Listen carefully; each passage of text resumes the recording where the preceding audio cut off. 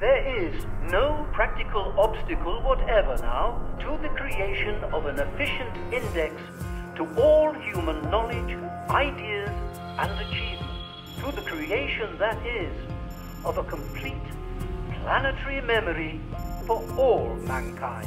For Wells, the world brain had to contain all that was learned and known, and that was being learned and known. If you have access to anything that's been written, that changes your idea of who you are. Here comes Google. They've got the energy, they've got the technology, they've got the money, and they say, we'll do it for you. The Google Book Scanning Project is clearly the most ambitious world brain scheme that has ever been invented.